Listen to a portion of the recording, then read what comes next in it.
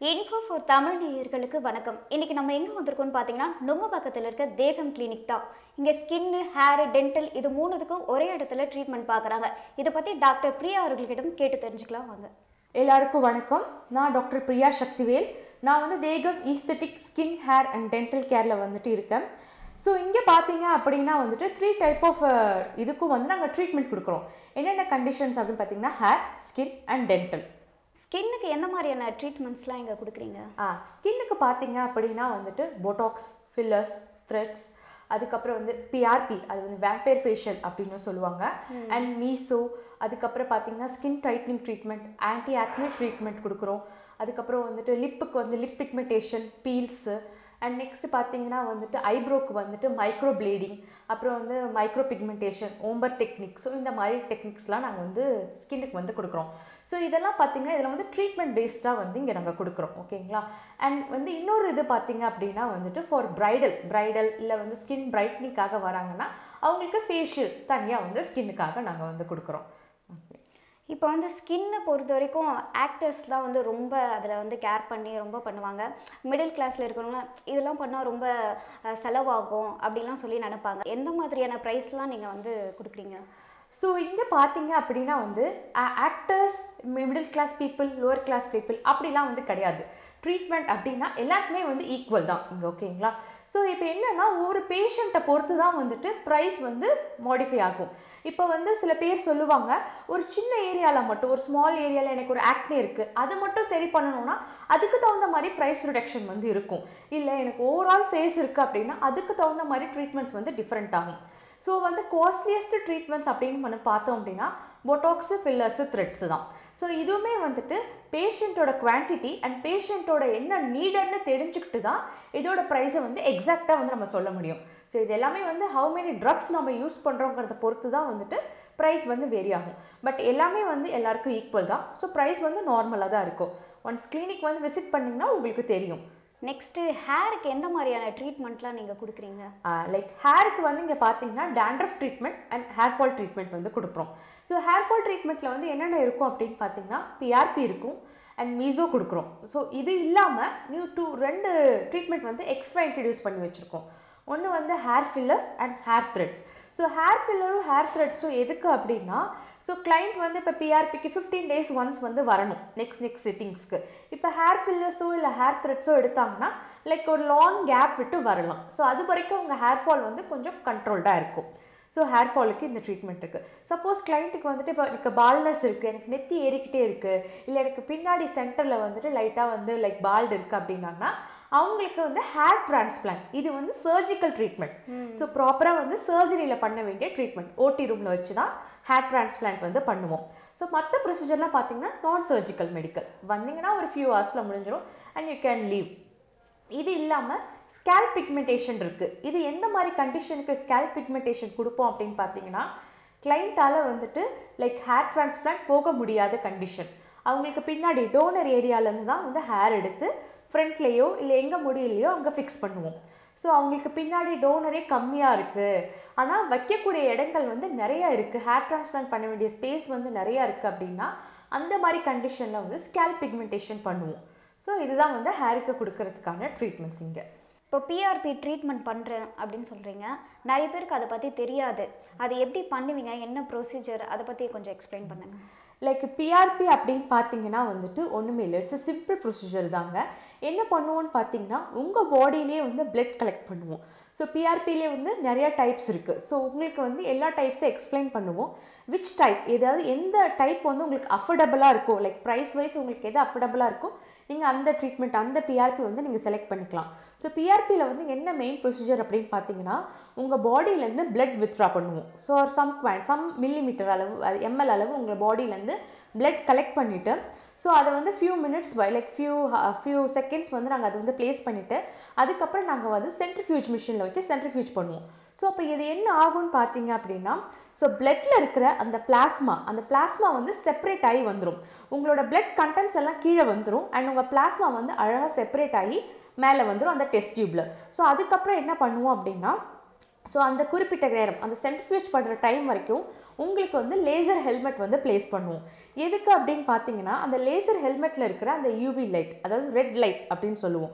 So அந்த red light வந்து உங்கள் ஹேரில் வந்து பாஸ் ஆகிறப்ப உங்கள் ஹேர் ஃபாலிக்கல் வந்து நல்லா ஸ்டிமுலேட் ஆக ஆரம்பிக்கும். ஸோ அதை பிஆர்பிக்கு முன்னாடி அந்த செஷன் வந்து பண்ணுறப்ப இன்னும் நல்லா பூஸ்டிங் ஆகும். ஸோ அதுக்கப்புறம் உங்களுக்கு இன்ஜெக்ட் பண்ணால் கொஞ்சம் நல்லா வேல்யூவாக இருக்கும். ஸோ அதுக்கப்புறம் என்ன பண்ணுவோம் அப்படின்னு பார்த்தீங்கன்னா அந்த பிளாஸ்மாவை வந்து இன்சுலின் சிரிஞ்சில் வந்து நாங்கள் எடுத்துகிட்டு உங்கள் ஹேரில் வந்து இன்ஃப்யூஸ் பண்ண ஸ்டார்ட் பண்ணுவோம். இன்ஃப்யூஸ்னால் ஒன்றும் இல்லைங்க, இன்ஜெக்ட் பண்ண ஸ்டார்ட் பண்ணுவோம். ஸோ அது அந்த அளவுக்கு பெயின் இருக்காது. சில பேருக்கு பெயின் தெரியும், சில பேருக்கு சுத்தமாகவே பெயின் தெரியாது. ஸோ இது நாங்கள் எதோட சேர்த்து வச்சு பண்ணுறோம் அப்படின்னு பார்த்தீங்கன்னா வைப்ரேட்டர் அப்படிங்கிற ஒரு இதோட வச்சு சேர்த்து பண்ணுறோம். ஏன் அப்படின்னா இன்ஜெக்ட் பண்ணுறப்ப உங்களுக்கு எந்த பெயினோ இல்லை எந்த அந்த அந்த லிக்விட் வந்து உள்ளே இன்ஃப்யூஸ் ஆகுறது தெரியக்கூடாதுங்கிறதுக்காக வைப்ரேட்டர் வைப்போம். So all over the area வந்து உங்களுக்கு வந்து இன்ஜெக்ட் பண்ணதுக்கப்புறம் மிச்சம் வந்து 1 ml ஆஃப் பிளாஸ்மா வந்து எப்போவுமே எடுத்து வச்சுருவோம் லாஸ்ட்டு. எதுக்கு அப்படின்னு பார்த்தீங்கன்னா டெர்மா பெயின் பண்ணுறதுக்காக. ஸோ அதில் என்ன ஆகும் அப்படின்னு பார்த்தீங்கன்னா உங்கள் பிளட் சர்க்குலேஷன் வந்து இன்க்ரீஸ் ஆகும் ஸ்கேல்பில். ஸோ என்ன பண்ணுவோன்னா ரிமைனிங் இருக்கிற அந்த 1 ml பிளாஸ்மாவை உங்கள் ஸ்கேல்ப் ஃபுல்லாக வந்து ஸ்ப்ரே பண்ணிவிட்டு டெர்மா பெயின் பண்ணிவிட்டு ஒரு நல்ல மசாஜ் பண்ணிவிட்டு உங்களை அதுக்கப்புறம் நாங்கள் வந்து அனுப்பிடுவோம். ஸோ இதுதான் வந்து ப்ரொசீஜர் ஃபார் பிஆர்பி. அப்புறம் ஜிஎஃப்சி அப்படின்ற ஒரு ட்ரீட்மெண்ட்டும் இருக்குது. அதை எப்படி பண்ணுவீங்க? அதுக்கும் இதுக்கும் என்ன சம்மந்தம், பிஆர்பிக்கும் ஜிஎஃப்சி? ஓகே, ஸோ இப்போ பிஆர்பி அப்படின்னு பார்த்தீங்கன்னா ஜிஎஃப்சி பிஆர்பியோட அப்கிரேட் வெர்ஷன் தான் ஜிஎஃப்சின்னு சொல்கிறோம். ஸோ இப்போ பிஆர்பி டியூப்பில் பார்த்தீங்கன்னா வந்துட்டு பயோட்டினும் இருக்கும் அண்ட் ஏசிடி ஜெல்லும் இருக்கும். ஓகேங்களா? ஆனால் ஜிஎஃப்சியில் அந்த மாதிரி இருக்காது. ஜிஎஃப்சியில் ஜெல் இருக்கும், பட் அதோட ப்ரொசீஜரே வந்துட்டு டிஃப்ரெண்ட்டாக இருக்கும். ஸோ இப்போ normal PRP and bro PRP, இப்போ அந்த மாதிரி பிஆர்பிலாம் பண்ணுறோம் அப்படின்னு பார்த்தீங்கன்னா அதுக்கு பண்ணுறதுக்கான டைமே வந்து 45 மினிட்ஸ் தான் ஆகும். டோட்டலாக ப்ரொசீஜர் சென்ட்ரிஃபியூஜ் எல்லாமே சேர்த்து. பட் ஜிஎஃப்சினா அப்படி இல்லை. ஜிஎஃப்சி பார்த்தீங்கன்னா வந்துட்டு அந்த இன்டர்வெல்லே இப்போ 1 செஷன் எடுத்துகிட்டு அனதர் செஷன் நீங்கள் எடுக்க வர்றப்ப 20 டேஸ் கேப் வந்து இன்டர்வல் இருக்கணும்னு சொல்லிட்டு நார்மலாக சொல்லுவோம். அண்ட் ஜிஎஃப்சியில் பார்த்தீங்க அப்படின்னா ஸ்பின்னிங் டைம் வந்து எக்ஸ்ட்ரா இருக்கும். ஸோ ஃபஸ்ட்டு ஒரு ஸ்பின் வைப்போம், அது மூலயமா வந்துட்டு பிளாஸ்மாவை கலெக்ட் பண்ணி திரும்பி செகண்ட் ஸ்பின் வைக்கிறப்ப அந்த அந்த டெஸ்ட் டியூப்பில் கோட்டர் ஆகிருக்கிற அந்த க்ரோத் ஃபேக்டர்ஸ் வந்து நல்லா பிளாஸ்மாவோட மிக்ஸ் ஆகிடும். ஸோ அதனால தான் அதை ஜிஎஃப்சின்னு சொல்கிறோம். ஜிஎஃப்சினா க்ரோத் ஃபேக்டர் காம்பனன்ட்ஸ் வந்து பிளாஸ்மாவில் வந்து நல்லா மிக்ஸ் ஆகி ஹேர் ஃபாலை வந்து நல்லா ரெடியூஸ் பண்ணும் அண்ட் ஹேர் க்ரோத்தை வந்து இனிஷியேட் பண்ணிவிடும் அண்ட் ஃபாஸ்டராக இருக்கும். அப்படிங்கிறதுனால தான் அதை ஜிஎஃப்சின்னு வந்து சொல்கிறோம். ஸோ அதுதான் இதுக்கும் அதுதான் வித்தியாசம். நார்மலாக இதில் பிளேட்லெட்ஸ் இருக்கும் அண்ட் பிளாஸ்மா இருக்கும், அதில் வந்து க்ரோத் ஃபேக்டர்ஸ் இருக்கும். பிஆர்பி யாரெல்லாம் பண்ணலாம்? பிஆர்பி வந்து எல்லாருமே பண்ணலாம். ஸோ இப்போ இருக்கிற ஜென்ரேஷனில் பார்த்தீங்கன்னா work stress and nutrition supplements கம்மியாக இருக்குது அண்ட் மார்னிங் எல்லாம் வந்து நம்ம வந்து like early morning work up பண்ணுறோமான்னு கேட்டால் கண்டிப்பாக கிடையாது. ஸோ இந்த மாதிரி இருக்கிறவங்க எல்லாருமே பண்ணலாம். நார்மலாக வந்துட்டு 100 ஸ்டாண்ட்ஸ் ஆஃப் ஹேர் ஃபால் வந்து கண்டிப்பாக இருக்கும். அது ஒரு நாளைக்கு 100 முடி வரைக்குமே கொட்டுறது நார்மல் தான் சயின்டிஃபிக் படி. பட் 100 முடி கொட்டுற இடத்துல உங்களுக்கு வளரணும், அட்லீஸ்ட் ஒரு 50% ஆவது ஹேர் வந்து க்ரோத் இருக்கணும். ஸோ அந்த மாதிரி பார்த்தா யாருக்குமே இப்போ இல்லை. ஸோ ரொம்ப பால்டாகி ஹேர் டிரான்ஸ்பிளான்ட் ஸ்டேஜ்க்கு வராமல் ஹேர் ஃபால் லைட்டாக இருக்கும் போதே வந்துச்சுன்னா ஹேர் டிரான்ஸ்பிளான்ட் பண்ணாமல் அவங்கள ப்ரிவெண்ட் பண்ணி நம்ம பிஆர்பிலே வந்து கரெக்ட் பண்ணிக்கலாம். ஓகே, ஸ்கின் வந்து ஆக்னி வந்து நிறைய பேர் வந்து ஸ்டார்டிங் எதுவும் கண்டுக்க மாட்டாங்க. அது எப்போ அதிகமாக ஆகுதோ அப்போ தான் வந்து டாக்டரை பார்க்கணும் அப்படின்னு சொல்லி நினைப்பாங்க. இந்த மாதிரி ஸ்டேஜில் இருக்கும்போது நீங்கள் டாக்டரை பார்க்குறது நல்லதுன்னா நீங்கள் எந்த ஸ்டேஜ் சொல்லுவீங்க? லைக் ஆக்னி வந்து பார்த்தீங்கன்னா காமன். ஆக்னி வந்து ஃபீமேல்ஸில் ரொம்ப காமனாக சொல்வேன். ஏன்னா வந்துட்டு மந்த்லி அவங்களுக்கு மென்சுரல் சைக்கிள்ஸ் வந்து இருக்கும். ஸோ அந்த மாதிரி கண்டிஷன்ஸில் கண்டிப்பாக ஆக்னி வந்து வரும். இஃபன் அவங்க ட்ரை ஸ்கின்னாக இருந்தாலும் ஆயிலி ஸ்கின்னாக இருந்தாலும் இல்லை காம்பினேஷன் ஸ்கின் எதுவாக இருந்தாலுமே வந்துட்டு அந்த மாதிரி கண்டிஷனில் கண்டிப்பாக ஒரு ஆக்னிவாது வரும். அது வந்து காமன்.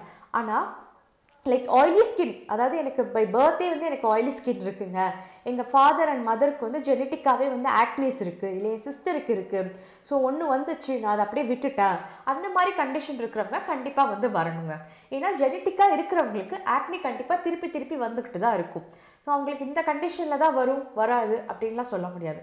ஸோ ஆக்னி வந்து ரிப்பீட்டடாக வர்றதுனால ஸோ அவங்களுக்கு 1-2 ஒரு ஒன் வந்துட்டு அண்ட் அது ஸ்ப்ரெட் ஆகிறது அவங்களுக்கு தெரியும். ஸோ அந்த மாதிரி ஸ்ப்ரெட் ஆகிற கண்டிஷன் இருக்கும் போதே வந்துடணும். ஸோ நிறைய ஆனதுக்கப்புறம் வந்தாங்க அப்படின்னா டார்க் ஸ்பாட்ஸ் வந்து நிறையா இருக்கும். ஸோ இப்போ ட்ரீட்மெண்ட்டும் வந்து அதுக்கு தகுந்த மாதிரி நிறையா போகிற மாதிரி இருக்கும் நமக்கு.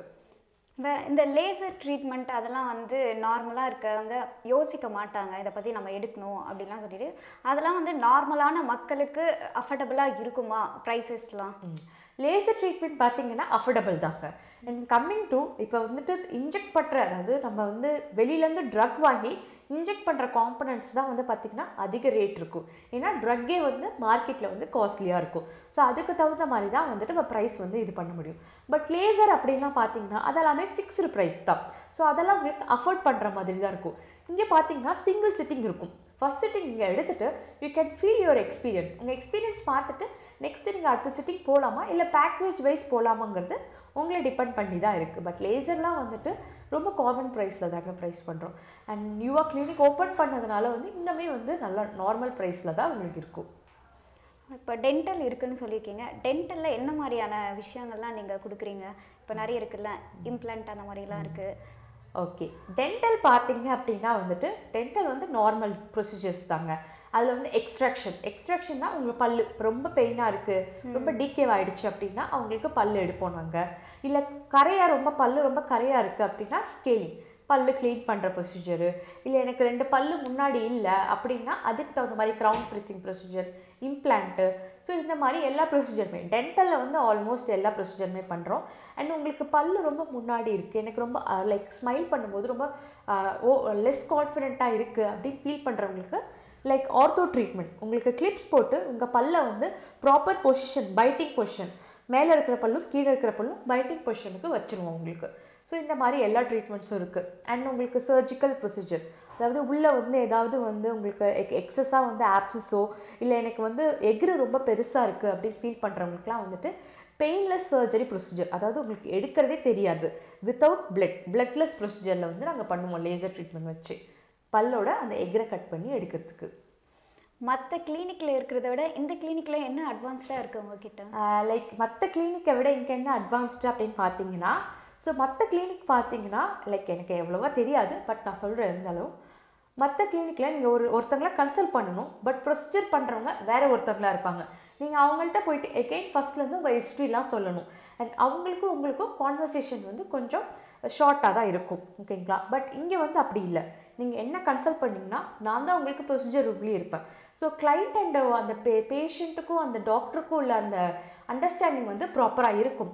ஒரு ட்ரீட்மெண்ட் பண்ணுறதுக்கு முன்னாடி கிளைண்ட் எப்படி இருக்காங்கங்கிறத நம்ம புரிஞ்சுக்கணும். அண்ட் அவங்க வந்து ஸ்டேபிளாக இருக்காங்களா இல்லை ஓகேவா, கிளைண்ட் வந்து கம்ஃபர்டபுளாக இருந்தால் தான் ட்ரீட்மெண்ட் பண்ணுற நம்மளுக்கு வந்து ரொம்ப ஹேண்டிலிங்காக இருக்கும். 1 பாயிண்ட். அண்ட் இன்னொன்று வந்து பார்த்தீங்க அப்படின்னா இங்கே வந்து லைக் ஃபில்லர் பண்ணுறதுக்கோ த்ரெட்ஸ் பண்ணுறதுக்கோ பொட்டாக்ஸ் பண்ணுறதுக்கோ வேறு ஒரு டாக்டர் வரணும், நீங்கள் அவங்களுக்காக அப்பாயின்மெண்ட் கொடுத்து வெயிட் பண்ணணும் அப்படிலாம் கிடையாது. நீங்கள் வந்தீங்கன்னா இஃப் யூ ஓகேனா நீங்கள் உடனே வந்து ப்ரொசீஜர் ஸ்டார்ட் பண்ணிக்கலாம். இன்னொன்று வந்து பார்த்தீங்கன்னா ஹேர், ஸ்கின், டென்டல் எல்லாத்துக்கும் தனித்தனியாக போகாமல் ஒரே இடத்துல உங்களுக்கு ஈஸியாக வந்து நாங்கள் ட்ரீட்மெண்ட் வந்து கொடுக்குறோம். அண்ட் அது இல்லாமல் வந்து இங்கே வந்து எல்லாமே வந்து ஹை குவாலிஃபைடு எக்யூப்மெண்ட்ஸ் வந்து நான் வந்து இங்கே வந்து ப்ளேஸ் பண்ணியிருக்கேன். அண்ட் நிறையா வந்து மிஷின்ஸும் வந்துட்டு நான் வந்து இம்போர்ட் பண்ணி வாங்கியிருக்கேன். ஸோ அதனால் உங்களுக்கு ட்ரீட்மெண்ட் பெஸ்ட்டாக கொடுக்க வேண்டியது என்னோடய ஒர்க் அண்ட் மை ஒர்க்கில் வந்து நான் எப்போவுமே கரெக்டாக இருப்பேன். உங்களுக்கு பெஸ்ட்டாக இல்லைன்னா நீங்கள் வந்து எப்போ வேணாலும் எங்களை வந்து கேட்கலாம். இப்போ தான் நீங்கள் இதை புதுசாக ஓப்பன் பண்ணியிருக்கீங்க, ஏதாவது ஆஃபர்ஸ்லாம் கொடுத்துருக்கீங்களா? கண்டிப்பாங்க. கிளினிக் ஓப்பன் பண்ணதுக்கு ஆஃபர்ஸ் இருக்குது. அது மட்டும் இல்லாமல் கிறிஸ்மஸ், நியூ இயர் இது ரெண்டுமே வந்து வருது. ஸோ ஃபெஸ்டிவல் ஆஃபரும் இருக்குது அண்ட் கிளினிக் ஓப்பனிங் ஆஃபரும் இருக்குது. நீங்கள் கண்டிப்பாக வந்து கிளினிக் வந்து விசிட் பண்ணிங்கன்னா ஸோ ஆஃபர்ஸ் பார்க்குறப்போ உங்களுக்கு பெட்டராக இருக்கும். நான் வந்து அந்த கிளினிக்கில் எடுத்துகிட்ருக்கேன், ஸோ அவங்களுக்கு வந்து நிறைய ப்ரைஸ் ஆகுது மேடம் எனக்கு ஒரு பிஆர்பி பண்ணுறதுக்கு இல்லை ஒரு லேசர் பண்ணுறதுக்கு அப்படின்னா, ஸோ இந்த மாதிரி உங்களுக்கு ஆஃபர்ஸ் வந்து like festival offers plus clinic opening offers வந்து நான் கொடுக்கறதுனால நீங்கள் இங்கே வந்தீங்கன்னா உங்களுக்கு ப்ரைஸ் வந்து மேனேஜபிளாக இருக்கும். அண்ட் 1 சிட்டிங் எடுத்து பார்த்தா தான் உங்களுக்கு தெரியும் ஸோ இங்கே என்ன அட்வான்ஸ்டாக வந்து உங்களுக்கு கொடுத்துருக்காங்க அப்படின்னு சொல்லிட்டு. இங்கே எந்த மாதிரியான ஃபேஷியல்லாம் வச்சுருக்கீங்க? லைக் இங்கே பார்த்தீங்க அப்படின்னா நாங்கள் வந்து நிறைய ஃபேஷியல்ஸ் வந்து இங்கே இன்ட்ரடியூஸ் பண்ணியிருக்கோம். ஏன் அப்படின்னா ஒரு கிளினிக்கோ ஒரு கிளினிக்கோ இல்லை எதுக்கோ வந்து கிளைண்ட்ஸ் வந்தாலுமே ஒரு இன்ஜெக்டிங் ட்ரீட்மெண்ட்ஸாக இருக்குது, எங்களுக்கு வலிக்குது இல்லை எங்களுக்கு லேசர் ட்ரீட்மெண்ட்ஸ்லாம் வேண்டாம் அப்படின்னு சொல்கிறவங்களுக்காக ஃபேஷியல்ஸ் வந்து நாங்கள் வந்து இங்கே நிறையா வந்து ஃபேஷியல் இன்ட்ரடியூஸ் பண்ணியிருக்கோம். ஸோ என்னென்ன ஃபேஷியல்ஸ்ன்னு பார்த்தீங்கன்னா ஹைட்ரா ஃபேஷியல்ஸ் இருக்குது, oxygen, fire and ice facial, ஐசெல் தெரப்பின்னு ஒன்று வச்சுருக்கோம். அது எதுக்குன்னு பார்த்தீங்கன்னா டார்க் சர்க்கிள்ஸ் இருக்கிறவங்களுக்கு மட்டுமே அந்த ஐசெல் தெரப்பி அந்த ஃபேஷியல்ஸ் வந்து வச்சுருக்கோம் நாங்கள். ஃபோட்டோ ஃபேஷியல், HFT அண்ட் உங்களுக்கு galvanic facial, red carpet facial, carboxy facial. So இந்த மாதிரி நிறைய ஃபேஷியல்ஸ் வந்து நாங்கள் இன்ட்ரடியூஸ் பண்ணியிருக்கோம். நீங்கள் ஒரு கிளினிக் வந்தால் நம்ம ட்ரீட்மெண்ட் தான் வரணும் அப்படின்லாம் கிடையாது, நீங்கள் ஃபேஷியல்ஸ்க்கும் வரலாம். ஸோ மந்த்லி ஃபேஷியல்ஸ் பண்ணுறப்ப ஃபேஸ் வந்து அந்த டர்ட் வந்து இல்லாமல் உங்களுக்கு ஸ்கின் வந்து நல்லா பிரைட்னிங்காக இருக்கும். அதில் இப்போ ஹேர் ரிமூவல் லேசர்லாம் இருக்குது, அது எடுக்கும்போது பெயினாக இருக்குமா? ஸோ கண்டிப்பாக பார்த்தீங்கன்னா சில ஹேர் ஃபாலிக்குள்ள பெயின் இருக்கும். ஸோ அது வந்து நம்ம யூஸ் பண்ணுற மிஷினை பொறுத்து இருக்குது. ஓகேங்களா? ஸோ என்ன தான் வந்து நம்ம கூலிங்காக வந்து ஜெல் அப்ளை பண்ணாலுமே நம்ம மிஷின் வந்து ரொம்ப ஹீட்டாகவோ இல்லை ஷார்ட்ஸ் வந்து ரொம்ப ஜாஸ்தியாகவோ இருந்தாலும் ஹேர் ஃபாலிக்குள்ள வந்து படுறப்ப, லேசர் படுறப்ப சில பெயின்ஸ் வந்து இருக்கும். பட் இங்கே பார்த்தீங்க அப்படின்னா நாங்கள் கூலிங் ப்ரோபோடு பண்ணுறோம். ஸோ உங்களோட அந்த நாங்கள் லேசர் ரிமூவ் பண்ணுறப்ப அந்த ப்ரோப் வந்து நல்லா வந்து உங்களுக்கு கூல் ஆகிடும், ஐஸ் மாதிரி உங்களுக்கு கூல் ஆகிடும். ஸோ அந்த மாதிரி நாங்கள் மேலே பண்ணுறப்போ உங்களுக்கு பெயின் எதுவுமே தெரியாது. சும்மா ஐஸ் வச்சு நாங்கள் உங்களுக்கு ஏதோ ப்ரொசீஜர் பண்ணுற மாதிரி இருக்குமே தவிர மற்றபடி உங்களுக்கு பெயின் தெரியாது அந்த இடத்துல. கன்சல்டிங் ஃபீஸ்லாம் எவ்வளோ? கன்சல்டிங் ஃபீஸ் வந்துட்டு ரெகுலராக எல்லா டாக்டருக்கும் கொடுக்குற மாதிரி தான். 300 consulting fees for hair and ஸ்கின்னுங்க. டென்டலுக்கு மட்டும் 400. Thank you ma'am. Okay, thank you so much. உடனுக்குடன் செய்திகளை அறிந்து கொள்ள IF தமிழ் பெல் ஐக்கனை கிளிக் செய்யுங்கள்.